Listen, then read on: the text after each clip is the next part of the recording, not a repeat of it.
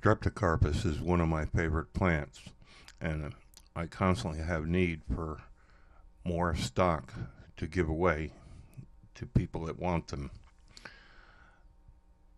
The technique that I am demonstrating here was shown to me by Lyndon Lyon, a noted Gesneriid expert.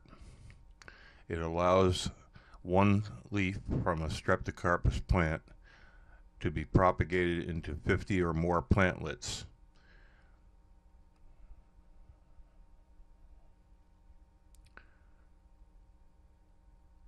I start by dissecting the leaf, removing the midrib of the leaf.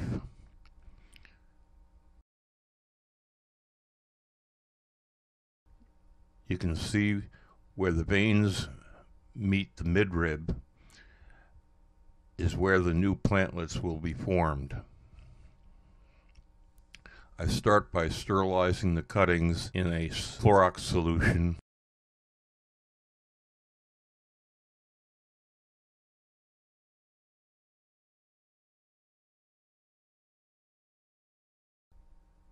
I soak them in the Clorox solution for approximately 5 minutes.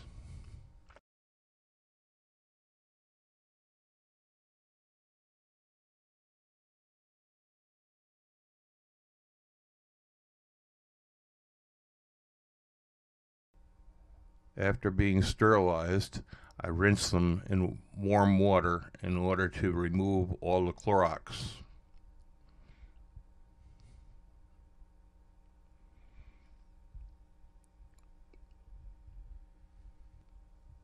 I then make up my propagation bin with a propagation media of 50% perlite and 50% vermiculite.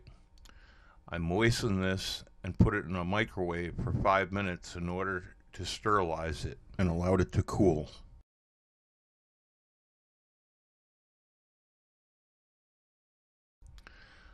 I then create trenches with a trowel and insert my leaf cuttings in the trench.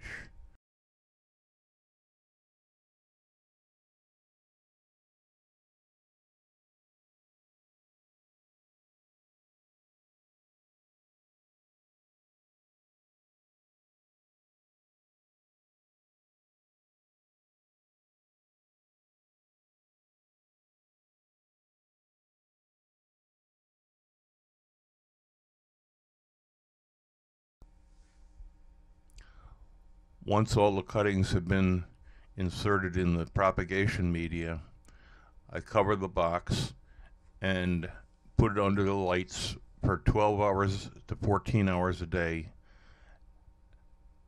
for about 3 months. And in 3 months, you'll start to see the plantlets emerge. Once they start to form plantlets, I will take these each plantlet, and cut it with some of the parent leaf with a razor blade and pot it in my standard mix of 1 part perlite, 1 part vermiculite, and 1 part peat moss. I have also sterilized this media in the microwave for 5 minutes and allowed it to cool.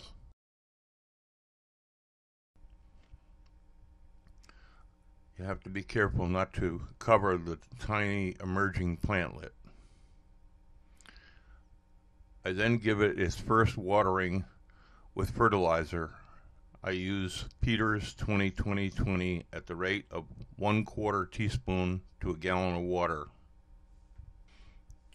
I then place a plastic bag over the plant for about a month until it becomes acclimated to being in the new soil media.